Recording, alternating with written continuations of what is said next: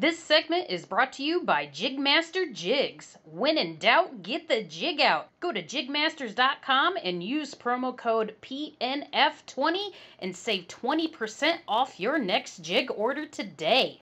Welcome to the Paddle and Fin Podcast Network. This is the final cast segment with your hosts Brad Hicks and Josh Eldridge, where we cast our final opinions on all products, good and bad. Welcome to the final cast. Welcome back to the final cast on the Paddle and Fin Network. I'm your host, Josh, and I'm joined with Brad. Steve. Hey, Steve. No, it's Jimmy. What's up? I came back. I missed one episode. So we got on tonight and we decided that we wanted to talk about our favorite products from 2020. These aren't necessarily new products for 2020. These were products that were new to us in 2020. So me, Brad, and Jimmy will share a few of our favorite things and, give our input, what we liked about it, any cons that anything we didn't like about it. And I think we'll be wrapping up next week. Will be the last one for the, well, is it? Let me think. Yeah, next week. Yeah, it would be next week. Would be the last one for the season, and then we'll start back up in early January. So we'll do our little Christmas break. Hopefully, maybe we'll even throw a funny after hours. That's where our funniest after hours came from, I think, before was over where we had been recording and everybody had been like hanging out with the families, and we'd be like, all right, who wants to join after hours? And then everybody's like, yeah, I've been out all night. This is going to be great. So you guys did the Secret Santa episode too last year. Yeah. We got to do that again. I'm going to jump in on it this year. Did you not do it last year? No. Brad's too cheap, dude. Haven't you learned anything by being I was poor last year, man. You're still poor. We're all poor. Yeah. I mean, ain't none of us rich, dude. Whatever. I mean, the way you turn over kayaks, you look like you got a secret kayak fund stashed. We're gonna I don't know. episode. He's gonna have bands, a couple grand. That should be my background. Just stacks of money, hidden in the wall like a Coke dealer. Yeah. Awesome. Well, Brad, you want to start us out, bro? Yeah, sure. So I'm sure you guys will both actually agree with me, but my first one here I had for 2020 that I liked is the Yak Gadget crate. That's a good one. That crate. I'm so happy it's so good, but I spent so much time, I tried the black packs and stuff like that, and the wilderness crate, which is really good, and then I went to DIY, made a crate, converted a toolbox, and then I finally decided to go crateless. And as soon as I got my crateless system down, John got me one of those crates, and I was like, crap. Yeah. Now I don't leave without it. I was kind of the same way because, I went from ghetto, crate to black pack. I hated the black pack, by the way. I'm sorry if some of you guys have it out there. I hate the thing. Sorry, my boxes didn't fit in it, but got the Yak Gadget crate. I had the problem with it fitting in my Bonafide at first because he didn't have the feet risers, but figured something out to where it fit. I put 2 rod holders on one side instead of one on each side, and that gave me, the room for it to fit in there. Pretty sweet. Yeah, I liked my black pack. The black pack worked really well. The best kayak that it was in was actually in my Kilroy HD because of the style of the area. There's no bungee system, and I tried to get some ideas. I bought one of Justin's old bungee systems from his Jackson. It kind of had it rigged up, but dude, it looked sloppy. It looked just messy, and I ended up buying 2 Yak Attack like vertical tie down holders, and I bought these little Sims like fly rod holders that go on backpacks. They're like $10. You get 2 of them, and dude, I pinned that thing down and it worked flawless. Like the only thing I really disliked about the Black Pack was just how kind of tight everything was. It was hard to get stuff out of it. Like I packed it up good and it fit my tackle boxes, but when you go to remove one, it's like I got to remove like 2 or 3 of them. Yeah. But I mean, at the same time, that's kind of on me because all my tackle boxes are different sizes. I don't have like a uniform like setup. Like, you know, everything's kind of pieced together. I've got like 2 like, you know, like 2 bigger boxes, 2 medium boxes, and then 2 small boxes, and then a freaking like spinnerbait box. You know? So it was like playing Tetris inside that thing. Oh yeah, we were talking about this yesterday because Jimmy posted his tackle storage that he came up with recently. Oh, the one he's like, yeah, you have like 15 tackle boxes. Like, dude, I own like 3 tackle boxes, but there 2 of them are 3700s. One's at Plano Edge Jig box. So I had a hard time getting the Edge box out when all the other boxes were in there. So I have like 4 tackle boxes total. Yeah. What's funny is the boxes you're talking about, that's just bulk storage. So all those boxes is like extra baits. And then I've got 4 3600. I carry 3600s in the kayak, no matter which boat I'm in. I carry 3600s, a 3700 terminal box if I'm in the F12, and then a 34 or 35, one of those tiny boxes in the Flint. Yeah. But no, my least favorite thing with the Black Pack, the original Black Pack's the damn lid. Yeah. The best thing that happened was, I don't know how their whole deal with New Canoe and Yak Attack went, but New Canoe's version was shorter, so it would clear the swivel seat on their boats, and it had hinges on it. Yeah. I was about to say, I bought some of those. Yeah.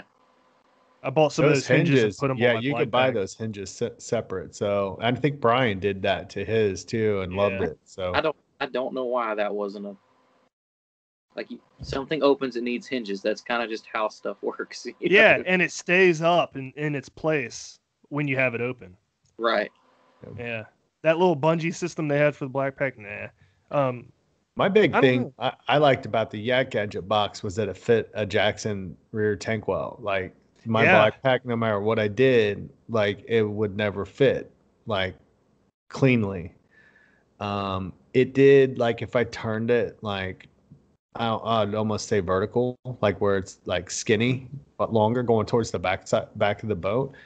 But with the Yak Gadget, when I put that in, it didn't fit either though, because it's got how many rod holders is it coming with? Like 6. The HD one, 6. Yeah. So if I put the rod holders just vertical, it wouldn't fit in there still. So I just turned them slightly not slightly at an angle and re-drilled holes in it and then put it in like that. And I think fits perfect.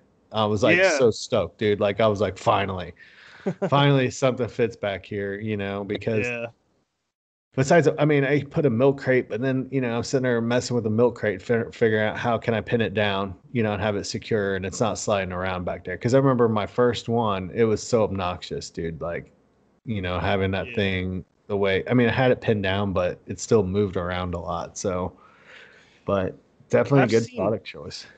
Yeah, I've seen some guys using metal eyelets on the side of their Yak Gadget crates, and they'll use like this little buckle, and then they'll buckle it to Yak Attack eyelets on a gear track in the back. I'm like, that's a good idea. I'm gonna start doing that. But yeah, overall the box is awesome. It fits the Calco's Battle Box nicely, which that's another product that I should have thrown on my list. It's honorable mention. That's a good box. So big. It's a little bit thicker than a regular box, but it's not hateful, I guess. I just feel like if I used it for what it's worth, it's gonna weigh like 20 pounds. Yeah, you can throw some like wicked weights, mortar bombs in there and stuff. It'd probably get pretty heavy. That would be nuts. What about you, Josh? What's one of yours? I'll go ahead and start out by beating the dead horse with the Wicked Weights, Wicked Willow. underspin. Ryan's so happy, Yeah, right? I mean, we've talked about it, so I'm not going to go into depth about it because we've talked about it so much. But I'm a huge Kitech swim bait person. I love throwing a 3/8 and their 3/0 one with, being a 1/8, I think. I don't think they Yeah. had one bigger, but not in a 3/0. But anyways, they had a 3/16 also. So I got to throwing that, and I had thrown underspins before, and the ones that I was buying, because I really like to buy good hooks. So like when I'm buying hooks, I'm looking at like, Owner or Trocar or whatever, just quality ones. And I was buying an Owner one, and it was called like this Flashy Swimmer or whatever, and it had that wire style, and it stuck down like 2.5 inches down below the bait. And I kept getting like short strikes on it all the time. And I think a lot of times when I would be throwing it would be when it was muddy, So I think they were keying in on that vibration of that blade, but they would hit the blade and not the bait still. And then when I started throwing the underspin, I was getting like, good, contact with, on the hook, on the plastic, not just snips at the, at that blade. So, and I just kind of liked it too. It's a unique, it doesn't spin normal, like you would think like a spinnerbait does. It kind of almost shoots back and forth sometimes too when you slow it down. It's like an erratic motion.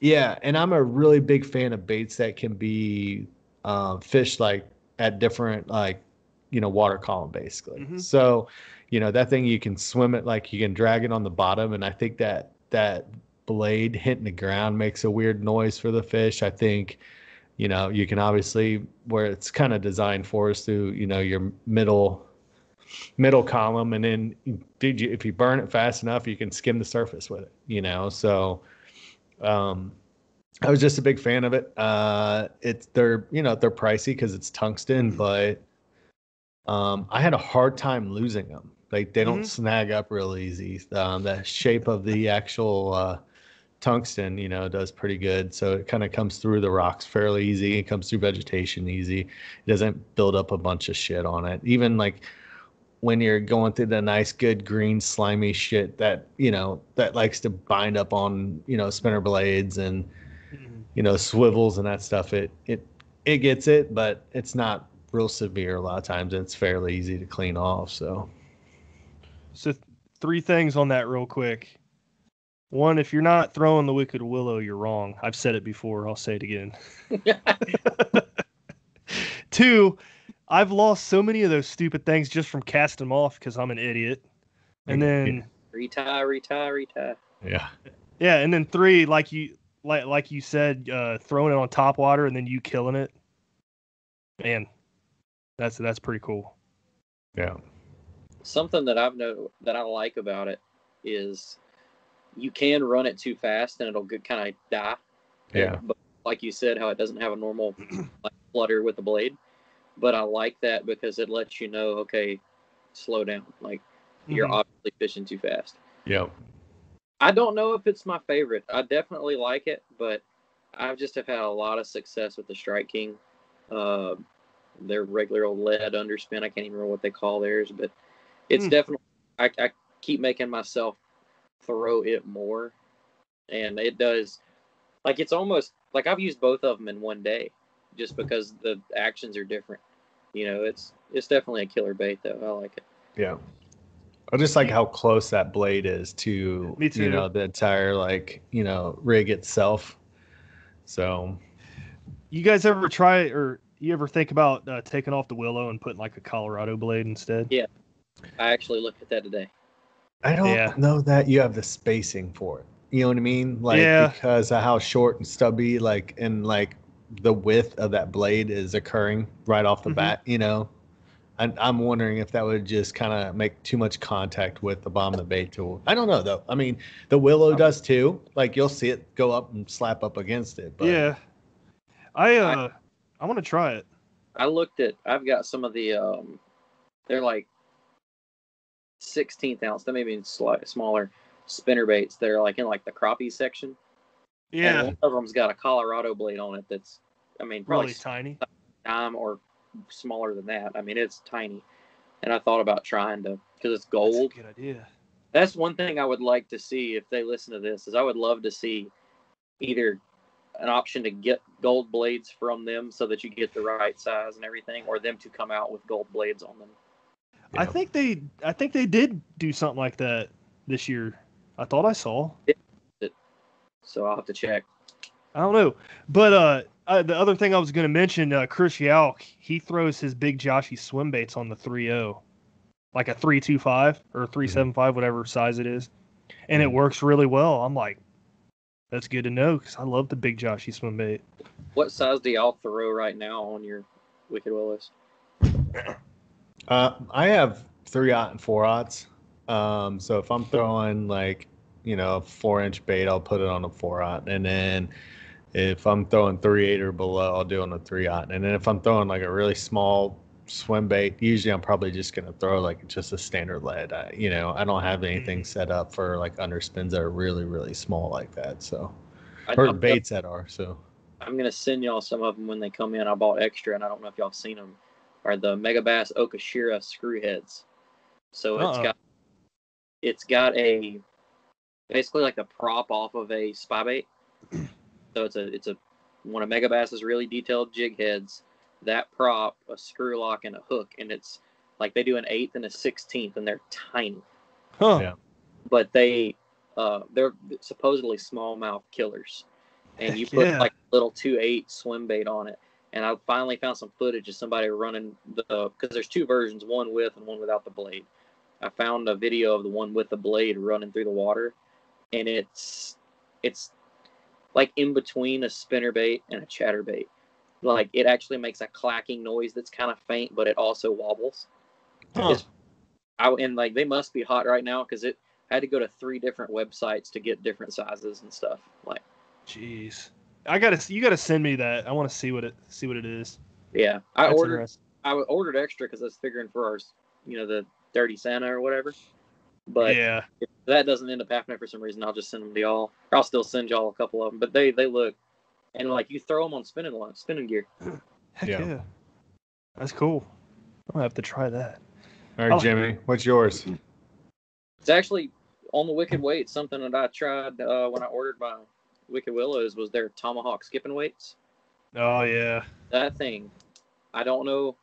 It's probably the shape, obviously, even though you would think that it would get caught up. But I've started using those when I'm fishing like heavy current, like in real skinny water where you got a lot of rock for it to catch up on. And it just does not hang up as much as any of my traditional like bullet shaped tungsten weights do. And what are you throwing with those? Just Texas rig normally. Okay. That's Texas rig crawl. I've tried it with a worm. It does the same. It's just when I'm in the creeks, I usually throw some kind of creature bait. But I think I grabbed their 1/4 ounce maybe. I can't remember what size. I bought 2 sizes. But they do skip good. I have used them for skipping docks and stuff like that. But I prefer to use it when I'm in the current. I throw it up above the rapid and just let the rapid just wash it out. And I bet you 100 times I've done that, it's probably only got caught once. Huh. I'm guessing you peg the weight too then? No. No? Huh. So that weight's dragging on the bottom and acting like a Carolina rig then in the... Right. And then, as it comes through the current, it's going to dart and everything. Never thought about trying that. That's you think of why you use a pegged weight. You would think heavy current pegged weight. And I don't know why I just didn't do it one day. I was like, I just want to see how it does, just kind of freelancing and doing its thing. And that was actually the day I had my best smallmouth trip out here. Was not pegged that weight, a Texas rig 3-inch crawbait, and I just all day. It was killer. Nice. Yeah, those tomahawks caught my interest. I've been wanting to try those with some worms. The only thing I like about them is that the paint came off pretty quick. But you think about where I'm throwing it, compared to what people would do with it, it's kind of like part of that territory. So I'm not mad at them and saying like they do a terrible job in the coating to it. No, I just crap out of it. You know, they don't even have to paint those things. I really don't care what color my weights are, you know. Probably the only thing I do colored is the little I throw shaky heads. Yeah. If I'm worm, I like the head to be green. But I talked to Dan about it because I'm trying some new shaky head stuff. I'm trying. That's gonna be my goal this year is to figure that in the Ned rig out. Mm-hmm. Oh, dude, Ned rig, I love it. I want it, but I hate it. But we'll see. 2021. That'll be. I'm gonna try to put the Nico rig down. And that's something I've never thrown. Man. I know a lot of people have switched from the Ned rig to the Nico rig and like the Nico rig a lot. So Chris Anderson. Yeah. Which I throw both. So like if I throw a wacky rig, it's either a lightly weighted wacky hook, or I'll throw a wacky rig and I'll weight the worm. And you know what makes it Nico is the position of the hook on the worm. Yeah. So I'll do that. If that's not working, then I'll take the band off, swap up how I'm doing it, turn the hook the other way, and then do Nico.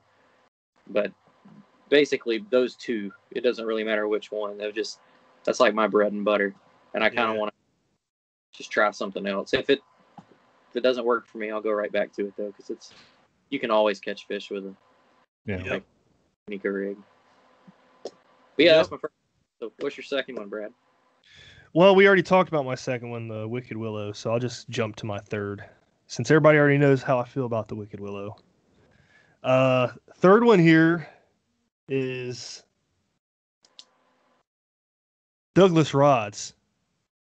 So I went out to Brian's. Dude, I'm telling you. I went out to Brian's in August, and he let me use his LRS rod and one of the Matrix rods. And ever since that trip out there, I could not stop thinking about how lightweight those rods are. It's ridiculous. And the reason why I like it so much is because I get joint pain from work, you know, and about halfway through the day when I'm throwing like a chatterbait or something, my hand just like feels like it's crippled. So I'm just like, hopefully cutting down the weight on one of these rods helps with my joint pain at least. I'm getting old, man. It sucks. But yeah, that's my last one, I guess. And just really impressed with the weight and the action on them. Do you have yours yet? Not yet. They're coming. They'll be here Thursday, I think. How many did you get? 5. Big money. Well, yeah, I sold all my other rods, and they're paying for most of, you know. Yeah. I'm about to do the same thing. I hooked up with a guy that's been on the Dobbins team for 9 years. That's like 20 minutes from my house. Mm-hmm. I was meeting him in Madison to pick up a rod, and then we got talking, and we know a lot of the same people. And he was like, "Well, look, you know, because he's on the like Dobbins staff has different tiers, and like this dude he's big enough in fishing. Like Skeeter sends him a new boat every year, and he doesn't pay for it. Like pretty deep in. But he was like, I replace all my rods every year. He's like, you know, I'll sell you this year's rods, and I didn't get to fish that much, so like I won't talk about numbers or anything like that. But I'm about to replace probably half of my rods and add probably 5+ to it. Jeez, dude. Hopefully won't come out any money, and I'll move up from like I use the Arrows, which is the second and third tier rods they have, $100 to $180 range, and I'm gonna move up to the Champion XPs and Champion Extremes, which are the 280 plus. Yeah, I heard a podcast, or it was Tackle Talk podcast. Andrew Hayes. I heard Gene Jensen on his show say that the Champion Extreme is the best rod ever made, and that's why it's $400. Like it's, but he brought me one, and like you tried a Dobbins, and you talked about how that rod, based off its rating, it wasn't light enough. Yeah. He brought me an Extreme 742, which is a medium. Mm-hmm. And he handed me the rod with just the reel on it, and it felt kind of stiff. And I was like, it's not got enough tip for what I want. Yeah. He just took an empty hook and hooked a piece of a TRD, and when you'd hold the rod out, the tip would sag. Like just adding a little bit of weight totally changed the rod. I was like, no, I'll take it. I'll take it. See, that's how I felt about the LRS rod too, because I mean that thing has a real. Well, I was using the medium light version or the 610 3 FS or something, but yeah, that thing had a real fast tip. And then the other thing I really liked about those rods are the EVA foam. Man, they're so comfortable. And then the way they have like the handle configured is just like the majority of where you hold the rod is above the reel, and I like that. Most of the reels I have, they have a short part on the top and then a long bottom below the reel. I think I like it above the reel better. A lot of companies don't push that because of the way it changes the balance of the rod. Yeah. Because you're way closer to the tip, blah, blah, blah. But I'm more partial to cork.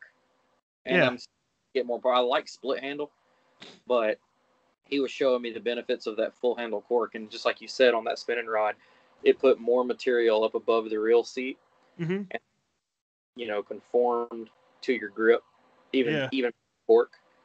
And it was just really nice. Like you definitely, for anybody that doesn't spend money on rods, I think spending money on rods is definitely more important than spending money on the reel.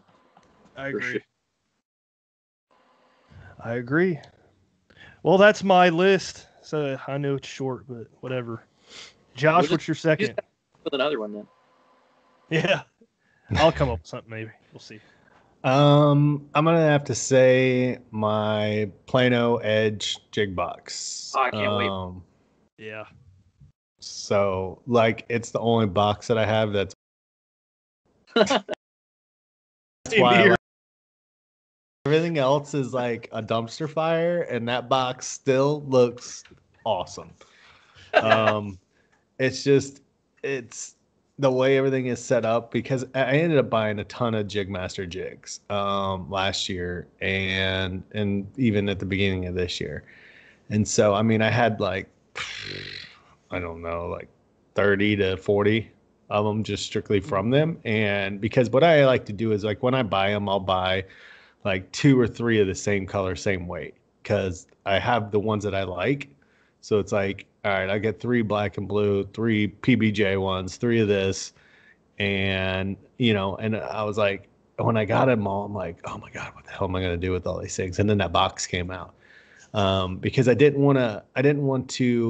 can't stand to run out of a bait and not have that same bait still, color and everything, especially if the fish are biting it and you're like, dude, I just lost the only one. And then you're like, oh, I'll just try this jig because it's slightly different, but it looks kind of the same. And then you're not getting bit. And then you're like, yeah. So when I bought those and I put, I piled them in that jig box, dude, I just was I'm like, dude, that's just money. It holds a ton.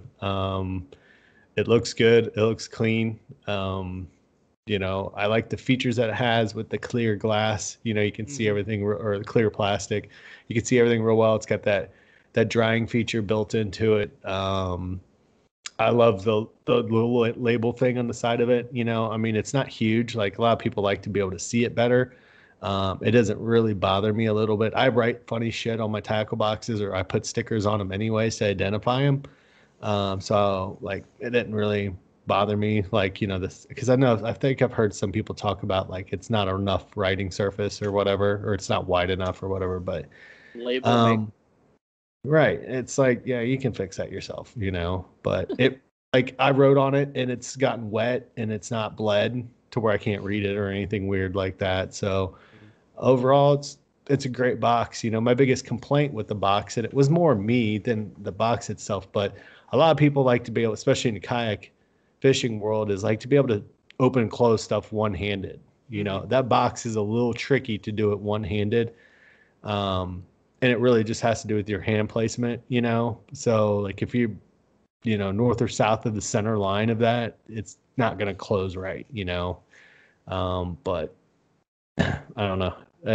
To me, that's not a deal breaker or anything like that. And I think it's a little tricky when you first get one and you haven't, used one before. It's kind of weird, but it takes a little time to kind of get used to it. But once you get used to it, it's fairly easy to use. I think the smaller ones are probably easier to do actually one-handed than the 3700s, obviously. But so, and we talked about that on that episode with Chris Russell.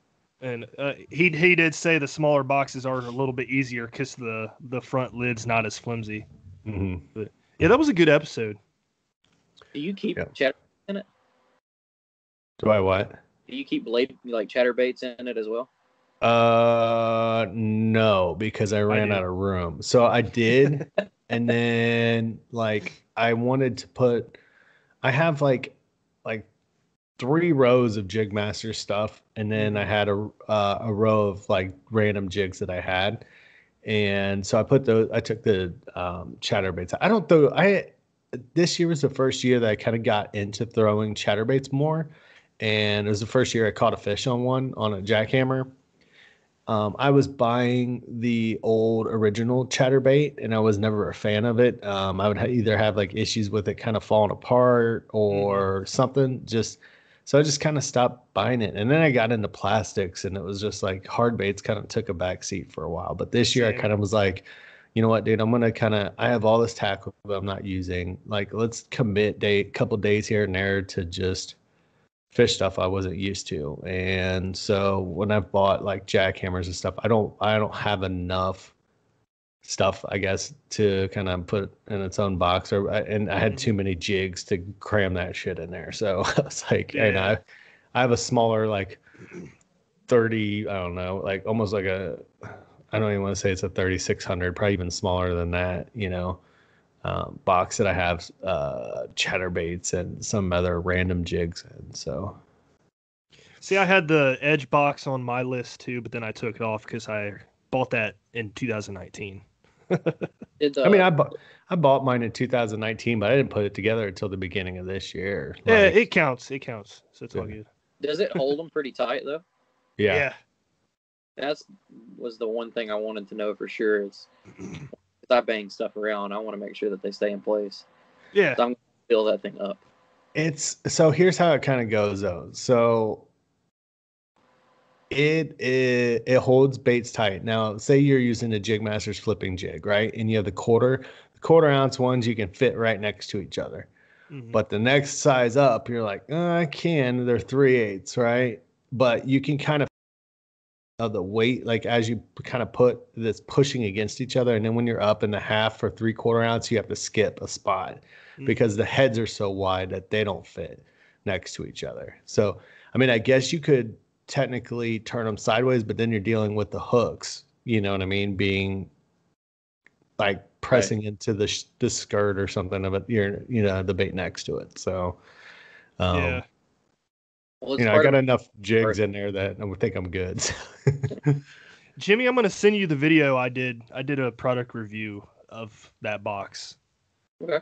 And I kind of like took a bunch of people's questions and kind of put it to the test, I guess. So you should have like punted it across the yard. Dude, that thing's pretty stout.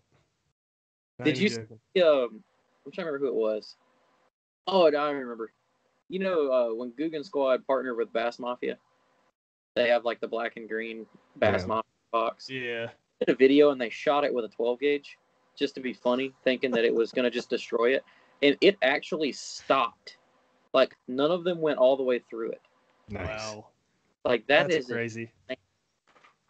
Yeah, that's crazy. That their boxes still look too much in my opinion. But I'm excited to get that. Hopefully get it this weekend. Yeah. Heck yeah. All right, Jimmy, what's your next one? Well, you kind of hit on it, man. The jackhammer. It's not like I had a couple last year, but last year was more about me trying to prove that the jackhammer wasn't the best chatterbait. Use every other chatterbait you can find to compare. And then like this year, like, all right, to hell with it. I'm going to throw the jackhammer a lot. And I've just gotten a lot of confidence in it. And I've never really had confidence in a chatterbait at all. And I don't throw the 1/2 inch as much, but I throw the 3/8. And I really only, I would say only throw 3 colors, but I've been trying to expand on it. Like, I like the spot remover color, which is kind of a silver with a yellow flash. Mm-hmm. Got the yellow flash in it. And then I throw white and chartreuse, black and blue, and then just the solid green pumpkin one. Mm-hmm. And I have the fire craw. It looks good, but it only seems to work in a very short window here. Yeah. But you really, in my opinion, you really can't beat that chatterbait right now. I mean, I'm sure somebody will, and somebody's close. Like I've said it before, we have a local guy here that makes chatterbaits that are pretty phenomenal. The only thing, his will flutter on the way down, like if you burn it and kill it, just like the camera does. You can fill the jackhammer more, but his does still do it pretty well. But I don't know. When you fine tune the jackhammer, like I've got to like into trimming the skirts and playing with the trailers we talked about all year. All through the year I've been able to like improve my hookup ratio with it, and I don't know. It's starting to be something that's hard for me to put down. I'm gaining a lot of confidence in it. Yeah, I was thinking about the chatterbait at work, or the jackhammer at work today, and it's almost like a finesse version of other chatterbaits. You know what I mean? Like the Maybe the blade size, but not what it's doing. Yeah. The size and the way the blade rattles, it feels like it's a tighter like vibration than other chatterbaits, and then the profile's smaller. Right. But I don't know. That was just me thinking. I'm being an idiot, you know. No. I actually, when I was doing all my tackle cleanup and stuff yesterday, and like organizing, I ran across some. I couldn't even tell you the name of the brand that I got at Gunnersville Tackle Outdoors, of these half-ounce chatterbaits, but the blade on them is like that tall. You know, it's like almost an inch wide, has like 2 quarter-inch holes in it. These just gaudy, giant chatterbaits I've never caught a fish on. And then you look at that little bitty jackhammer, that little 3/8 jackhammer costs 3 times as much, but for some reason they eat that. My biggest thing, dude, was the way that thing comes through cover, like grass. I was like, God, it gets out of the grass so good. Yeah. Mm-hmm. I hope they make like an 1/8 ounce version or something. That'd be awesome. Yeah, well, I've thrown it on the river. Let me take that back. I've caught 3 fish on a jackhammer on the river, and that's it. Very first cast with a jackhammer, I caught an 18-inch smallmouth, and then nothing for like 3 months. So many times, I'm like, what the heck's the deal with this? But I guess like smaller fish aren't going to bite it. Yeah. I don't know. I like a lot of the times when it like it's something too. You can almost make it work. In my like at Dale Hollow, before Dustin told us the golden ticket there, like could not find a bite. I started throwing the chatterbait, and I was burning it like 8 foot deep. I'd let it drop and then just rip it to me. I'd have my rod tip down in the water, trying to keep it down. Caught a fish doing that. Got a couple swipes. When that would die off, I'd slow it down and creep it along the bottom where you could just barely feel it thumping. Or I'd try bringing it up high in the column and ripping it. You could just force. It's probably not a pattern. It's still junk fishing, but they just want it, and you can just throw it enough to piss them off. I mean, I don't know if I ever showed you the picture, Brad. I caught a giant crappie on it. Like, yeah, I did too. Everything eat it. Well, let me take it back. Your version of giant crappie is probably way different than my version of giant crappie. In Ohio, if you catch a 13-inch crappie, you're like, holy crap, that's a giant. This crappie was probably like 13 to 15 inch, but I mean, Dudu could attest to it. He was right there. That thing probably was like 2 pounds. Like it was 2.5 pounds. Dude, it was huge. That's crazy. Like it was fighting. Like because I caught it in like 30 foot of water. I graphed over a brush pile, saw a bunch of fish sitting on it, turned around, threw that jackhammer, boom. And like all the way up to the surface, I was like, dude, this is pretty good bass. I mean, for what we had been catching out, this is gonna be nice. Yeah. Crappie, I should have kept it. We should have ate it. Screw you, Dill Hollow. I actually caught my PB this year on a jackhammer back in March. It was like a little over 5 pounds. Nice. Yeah, it was a good fish for Ohio. I was like, heck yeah. I think all of my big fish but one have come on a frog. Like, typically, if I'm catching any kind of, 19-inch, 20-inch plus fish is usually frog fishing. Yeah, I bet. I believe that. Oh, yeah. Well, cool. That's your third one, right? That's my second. Your second one. All right. Well, I think I came up with a third one, so I'll go ahead and hit it. The ride-on trailer I bought back in September, August, something like that. Yeah, before that trailer, I had some old like 1960s John boat trailer. It was green, like seafoam green. I ended up like sanding it down and painting it, but I sold that. I fixed it up and I sold it, and then I used that money to buy the galvanized ride-on trailer, and I've been impressed with it. So what I did was I took off the crossbars because I hated those things, and actually one of the crossbars got stuck on the side of my garage and bent. So I was like, screw it, threw them away anyway. But took those off, put some unistrut. This is where I got idea from Josh because he did it on his Microsport. Did the unistrut, put some PVC bunks on there, and then bolted them down into some no spring nuts with just like a inch bolt or something. I'm guessing inch and a quarter, something like that. But yeah, man, I've been impressed with that trailer. Nice lights. It's good. I mean, I have no complaints about it at all. I like it. I do have plans to put like a top rack on it, which there's a rack out there right now that I saw. It was called the Ironton truck rack, and it adjusts to different widths, so I can bolt that to the sides of it and have a T rack on the top for another kayak if I need it. But yeah, that's my plans. That's my third one. We're actually doing something like that. I've got a jet ski trailer, and I know exactly which rack you're talking about. I was looking at buying that, and then I have a buddy that's a fabricator and has like a full machine shop behind his house, and I don't know why I didn't think about it, but I was telling him what I was going to do. I was just going to get him to weld the plates on for me. He's like, how much is the rack? And I told him, and he was like, I could build that rack for like $50 and weld it for you. I'm like, huh? Okay, well, do that then. But yeah.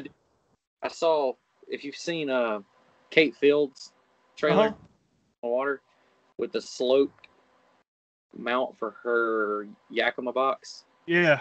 I'm going to do that on one side, but still have a top rack for a second kayak so I can carry one over the other and then have my Yakima box on the side. That's a good idea.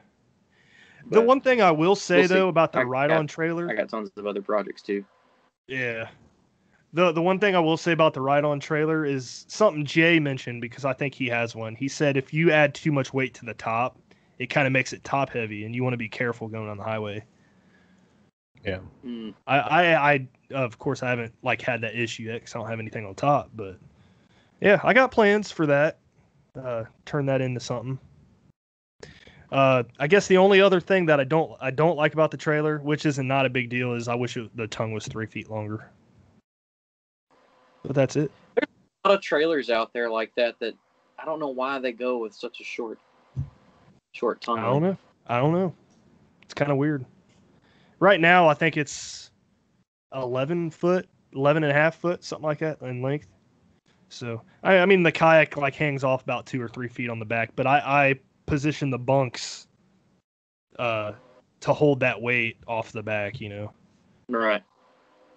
But overall, a great trailer, man.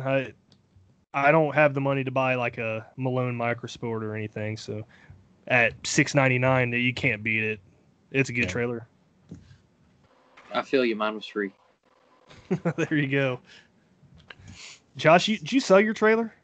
I had it it's up for sale still, but I never got rid of it, which I'm okay with. So if I get another kayak, I don't have to worry about it. So I still have it. I'll probably actually take it. I was thinking about taking it off Marketplace today. So it doesn't look like much. So people are like, you want $1,000 for that? And I'm like, dude, that the stuff that I have with it, it was a $1,900, kayak trailer. And I still have all the crossbars and the risers for it. And, the thing's got a lockable spare. It's got the retractable tongue. Mm-hmm. It's got, I just repacked the bearings with marine grease, redid that, had bearing buddies, it's wet launchable, and then I just modded it and took everything off. I didn't mess anything up and nothing's broken on it. So, I mean, the thing's set up, it can be set up in, a couple hours to carry 2 kayaks, so. Those Malones, man, they hold their value so well. And a true kayak angler knows what value that is. So if somebody's saying $1,000 for that, that's not the right buy for you, man. Yeah, I'll tell you a trailer that I've got, in my head I'd love to replicate. Your buddy Mike's. Josh. Yeah. That thing's a beast. When he told me what he paid for the independent suspension axles, Yeah. that thing, I need to get with him and see if I could swap those onto my jet ski trailer. That would be. Can you do that with any trailer? Well, most of the companies that make them, because that's a thing for like overlanding trailers, they're add-ons. So you take the axle off and you basically just cut off the leaf spring mounts and you weld plates to the trailer. So it's kind of universal. Most of them, some of the companies I've seen that make them, they're like $1,000 a piece. Yeah. And I want to say he paid just a little over half of that for both of his. Yeah, for both of his. So that got me kind of more excited than $2,000. Yeah, and his son's a really talented welder. So Mike kind of designed it, and his son helped come over, weld it all together, because they built one for Durban too, Brad. But they built a smaller version of it, same type of axle system and stuff like that. So you can build, if you have the people who know how to do it, and you can build one of those, you can build it for a fairly cheap price. Now Mike's is really overbuilt. Like he'll even say it. It's like super overbuilt. It's super heavy. Like picking that thing up is not the easiest thing. It's not like, my trailer where by hand with the kayak on it, I'm just right into the garage up a hill, no problem. He's got a trailer dolly for it. Like we have to move it around. It's not the easiest thing. It's wide too, so you got to be careful. Like, I wonder if that's something I could do to mine eventually.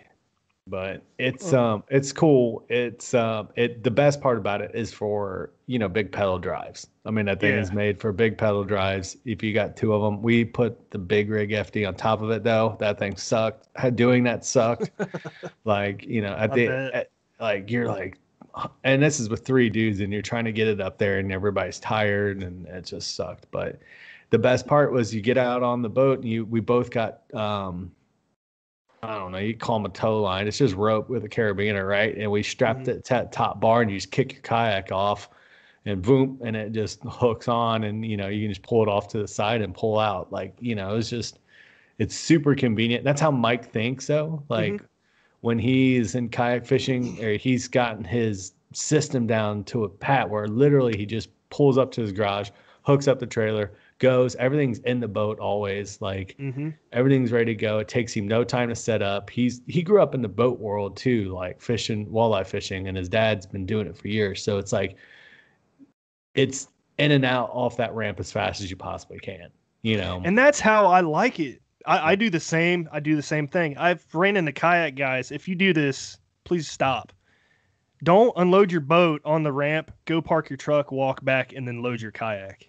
I hate that. That doesn't even bother me. That's fine. What I can't understand is when somebody unloads their boat and then they're still there unloading the truck to the kayak. Well, it's the same thing. They're just like rigging their boat on the ramp and holding the line up. Right, but their truck is still in the way. I'm like, yeah. The only time you'll catch me do that is if the ramp's dead. Yeah. There we go. Sorry, I lost y'all for a second. But yeah, that's the only time you catch me do that. Is if the ramp's dead, or like at Dale Hollow, like we swarmed the ramp, so we had like 7 trucks blocking the ramp at one time, and like 15 of us running boats down to the water. Yeah. But no, I feel you. I can't stand when someone's there. Well, I do it exactly like you would like a actual boat. Like I don't unrig or anything. I go and get my truck back up, pull the kayak on, then I'll pull off to the side, and then I'll put my stuff away. Yeah. But yeah, I ran into that problem at a tournament this year, and there was like 4 guys, 4 trucks lined up, 4 trailers, and there was one guy with his Hobie just sitting there, and we were all waiting for him. It was like, come on, dude. That's the reason that I bought a cart, like a good cart, like that wilderness cart, is what, like, I can't remember what tournament it was, but like I got to the ramp. Oh no, yeah, it was Logan Martin. There were like 30 people there, and it was just crowded and fighting to get the trailer turned around, back down, get the gear out, boat, and all that stuff. I was like, no, I'm not doing this again. So now I can just, like, if you pull up to a busy ramp on Gunnersville, I'll rig everything up in the back of in the boat on the trailer, and then just slide it off of the trailer onto the cart and just walk it down there. Yeah. Yep. Yeah, that's a good thing about kayak. You don't have to launch at the ramp. No. So, cool. Josh, what's your final? Or did we already hit that? The Megabass Dark Sleeper. Oh, I knew you were going to say that. I fell in love with that bait fishing deep. It is small. It doesn't get stuck real easy. It's durable. And it's super hilarious names that I can't pronounce.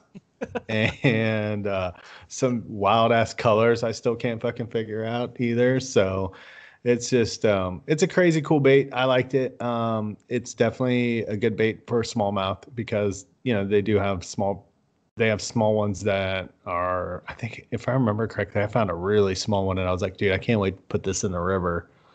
You normally don't see this bait. I had to find it, I think, on like Tackle Warehouse or something like that. And I didn't even know that they made them until I started scrolling through the weight options. And I was like, oh, they make like, I want to say it's like a 2 3/4 inch size one. And it's only like a 1/8 or something like that. Maybe a quarter.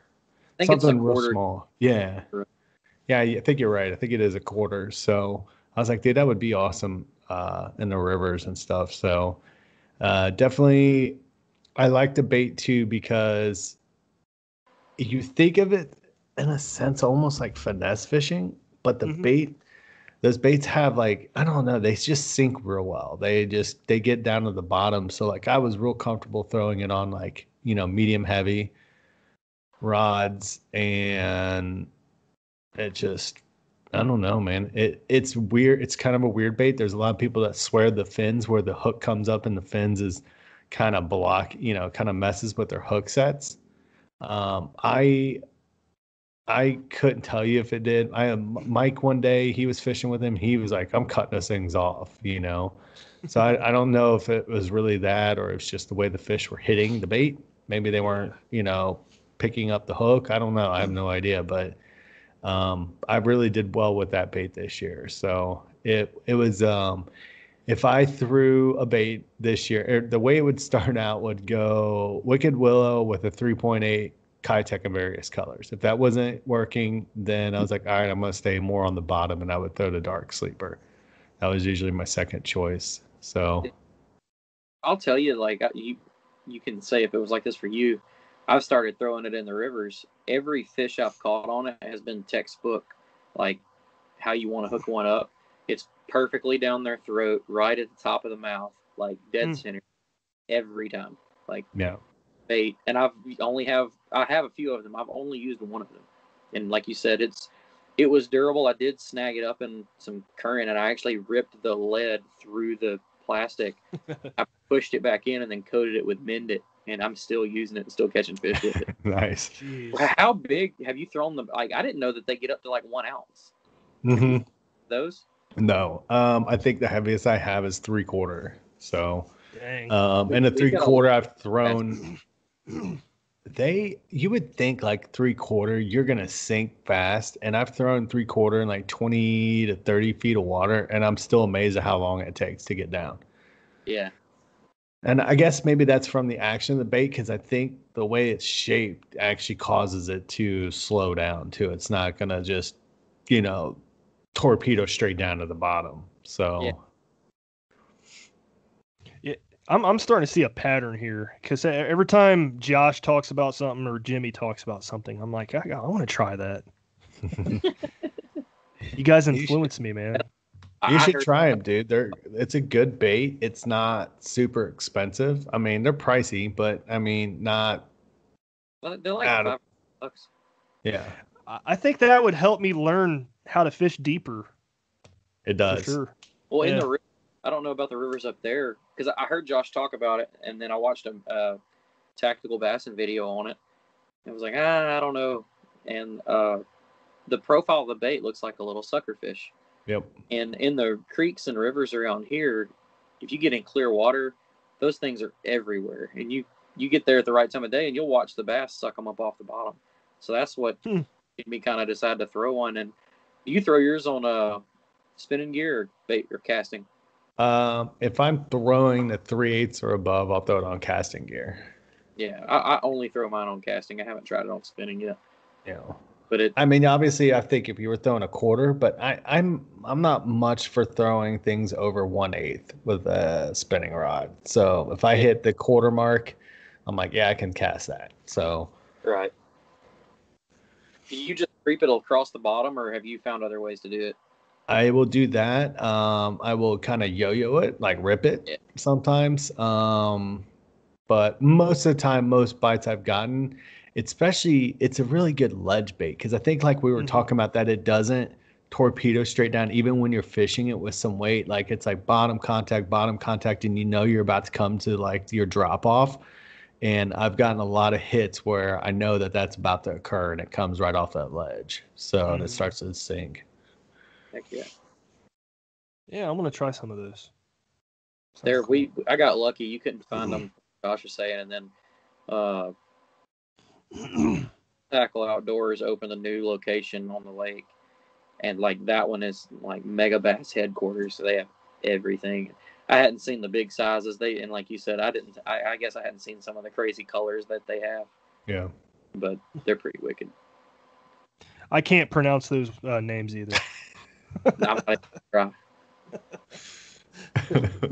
Some of them I'm like, I don't even know what they're trying to resemble. Like, do they have fish in Japan or wherever it's made? Like, like that look like that? Like, some of them look like koi, like koi. Yeah. Or like a kindergarten painted it. Like it picked the most random crap. Yeah. What you got, Jimmy? Oh, well, I was gonna say the paddle and fin trailer, but since you talked about trailers, I picked a different one. But the trailer, it has helped this year, dude. Micro camper, excellent. It makes the trip so much cheaper. But no, the third one I'd say was the Yak Gadget quick anchor system. I can't remember the name for it right now, but I've got, so with the new canoe, the plates are adjustable to all three boats, so I can take it out of the F12 and then just narrow up the mount and put it in the Flint. But I like the ease of use. Like I don't have it on my Anchor Wizard or anything. I just got I took a 1-inch round ball and just screwed it into the track. I tied a double overhand knot in the paracord that I've got running to it, and I just, when it's up, I hook it onto that 1-inch ball, and then I pop it off and just let it, do its thing when it's in the water. But I had a little bit of like a learning curve with it because the anchor stakes I've had before are pointed and his isn't. So me and him talked, and he gave me some like a lead weighted collar to try to add to it, and that helped. That was my idea, by the way. Was it really? Yeah. Yeah. He had like he isn't making them yet, but he took like lead wheel weights and he like smelted them up, stuck it in there, pulled it back out to the right size, and was like, "Here, try these and see if it works." And it does. It works good.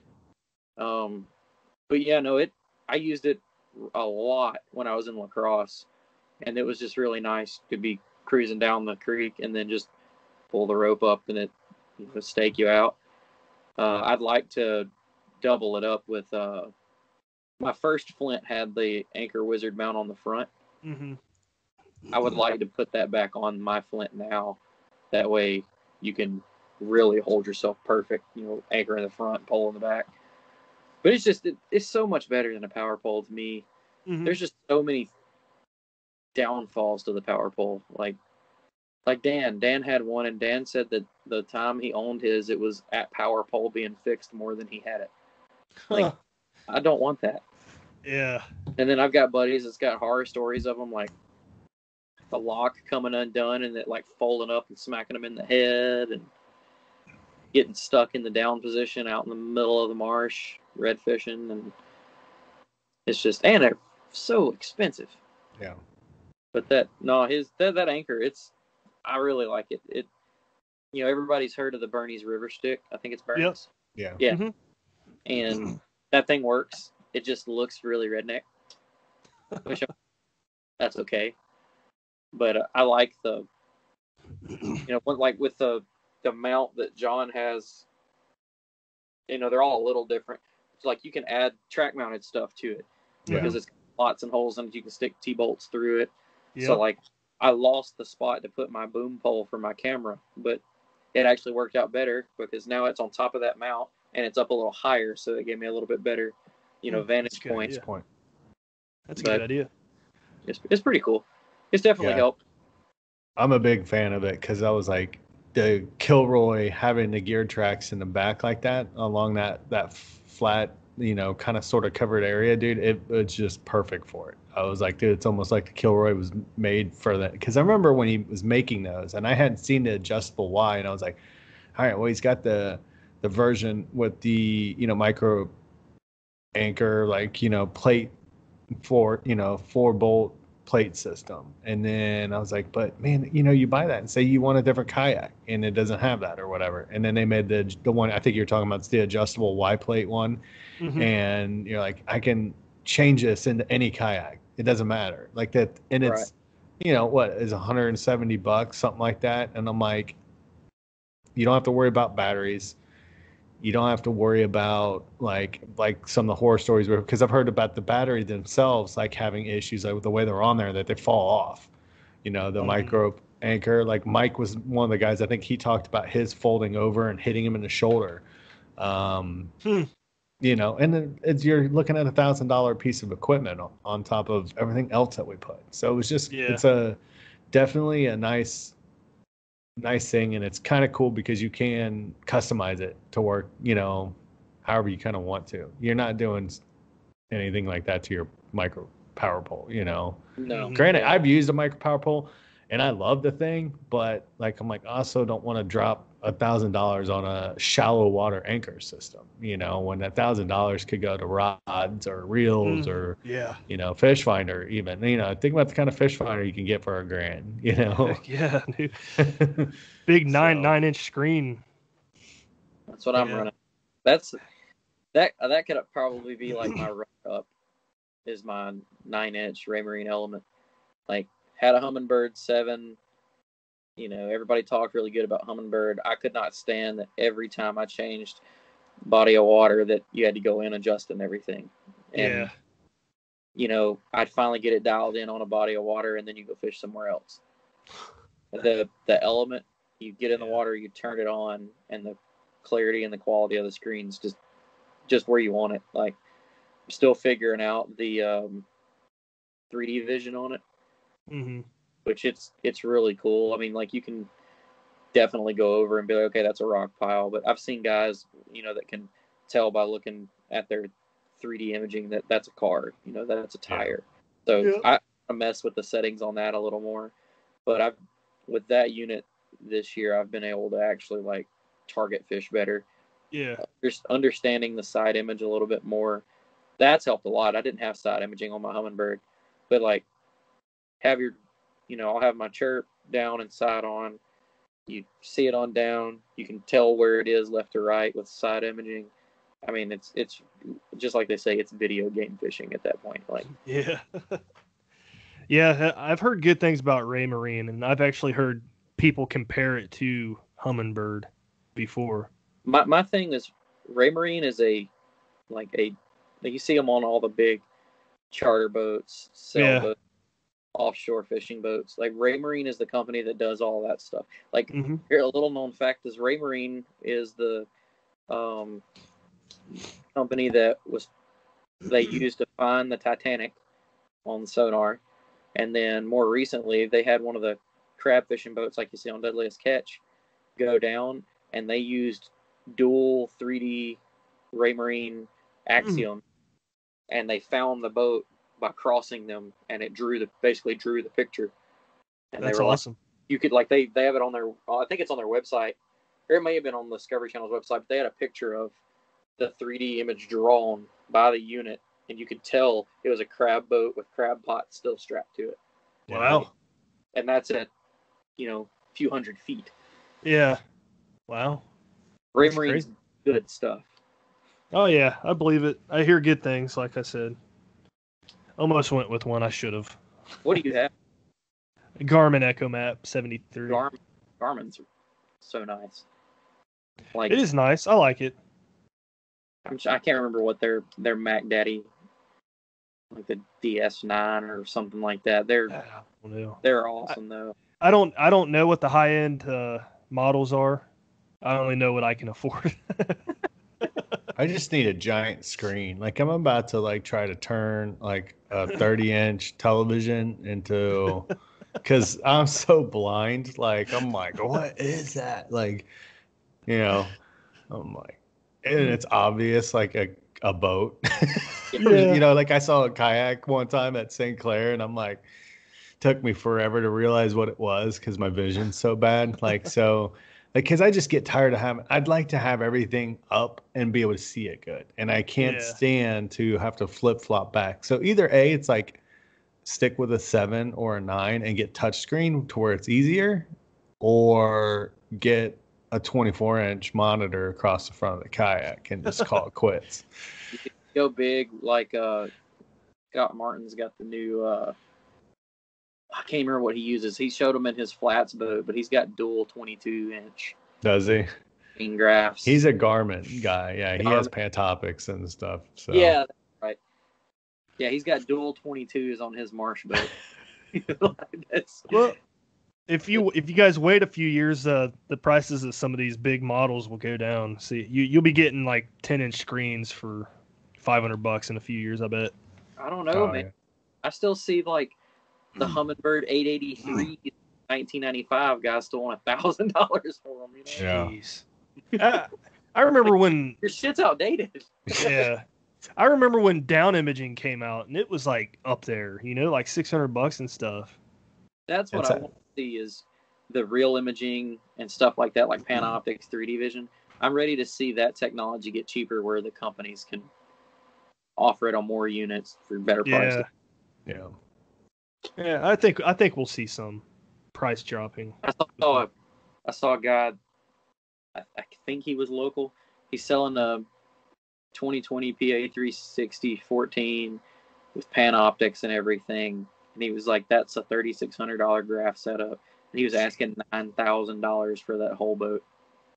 That's crazy. No thanks. No. That's what everybody was just making fun. They were like, you'll get 6 at most. Yeah. Man, yeah, that sucks. Well, the thing is don't, like, he could probably get it. Just don't put it all together like that. You know what I mean? Like, separate it all. Yeah. I talked to Jimmy about this a few months ago, actually. Selling a boat as a complete package, it's a lot harder than piecing it out. I know it's going to suck to sell things separately, but you're going to get your money that you want to get out of it if you piece it out. Yeah. Well, cool. That was like when I was selling the big rig, everybody kept asking me, like, the first question wasn't anything about the boat. It had nothing to do with the kayak. They're like, what comes with it? And I'm like, nothing, dude. A seat, the drive. Like, it's, you're not, you know, I mean, I even took pictures. I took pictures like of the boat without stuff on it because I knew that was going to happen. And everybody expects that they're getting a PFD and a paddle. And I'm like, no, dude, I still do this. It's my. When you go to a kayak shop, you don't get the PFD and the paddle with the kayak. Yeah, I mean, unless you're buying it like that. Yeah, I mean, you got to buy doing a special, but yeah, for the most part. People got too used to getting deals on Craigslist, man. Yeah. I used to get List King, and you can see the people that are, you know, they're just trying to get a little bit more. Yeah. I mean, I get it. Like, but it was just funny because I never got like, hey, what year is the boat, or what drive system is in that? It was what else comes with it? What accessories come with it? Normally, I get when I sell a boat, it's does the trailer come with it? Yeah, $1,000 boat for $800. Yeah, the trailer comes too. Why not? Yeah. Yeah. Well, cool, man. That was a good episode.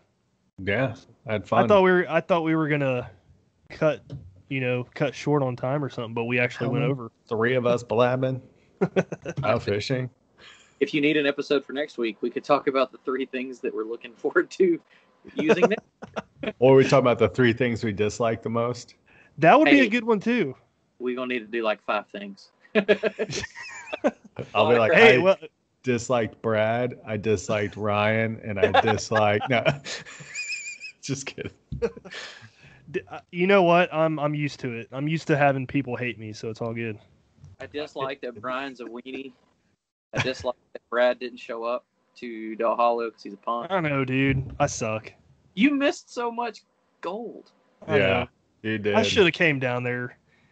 Even if I was gonna get down there at like 1 a.m, I should have still came. You would have if you'd got down there at 1 on Friday. You would have got there at the absolute most perfect time. You would have pulled up to see Ryan lay it out on the deck. Yeah. That's hilarious. All right, Brad, you want to take us out, buddy? Yeah, where are we going? We're going out, bro. Wherever you want, man. Night on the town. Sounds good. Well, hey, if you guys want to do the dislikes episode next week, let's do it. So. And our listeners, let us know. Do you think a dislike episode is a good idea or not? Yeah, it might be a bad idea. Thinking about it right now. Yeah, if you listen to this, comment in the show post when we post this on Thursday. If you want us to hear a dislike episode next week, we'll read it. So, all right, man. Good times, guys. Thanks for coming on. All right. See you, dude. Have a good one. Peace. Thanks for tuning in to another killer episode on Paddle and Fin. Don't forget to go check out our website at paddle_and fin.com. Don't forget to check out the YouTube channel at Paddle and Fin. If you got a question, comment, want to hear from a future guest on a future episode, feel free to email us at paddle_and fin@gmail.com. Don't forget to follow us on social media at Paddle and Fin on Facebook and Instagram. Shout out to our show supporters, Angler. The Angler button and app just makes for a better time on the water and creates a virtual logbook for every fishing outing out on the water. Shout out to Rocktown Adventures, located in Northern Illinois, for all your kayaking, camping, and hiking needs. TRC Covers, protect your investment. Ketch Products, shout out to Ketch Products. Go to ketchproducts.com and put the Paddle and Fin logo directly on your catch board. Shout out to JigMasters Jigs. When in doubt, get the jig out. Go to JigMasters.com, use promo code PNF20 and save 20% on all your jig and tackle needs.